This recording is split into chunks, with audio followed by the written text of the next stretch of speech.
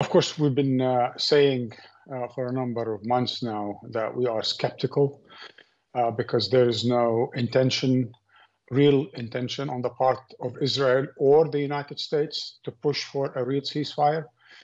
But over the past several weeks, the United States, rather the Biden administration, has begun to change its tone and its stance on the question of the ceasefire, even abstaining at the United Nations Security Council in favor of one.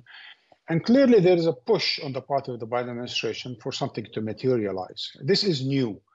What's also new is that the Israeli military is taking a bit of a nuanced position of late, since the offensive against Rafah has not exactly been working, that they also would like to see a ceasefire.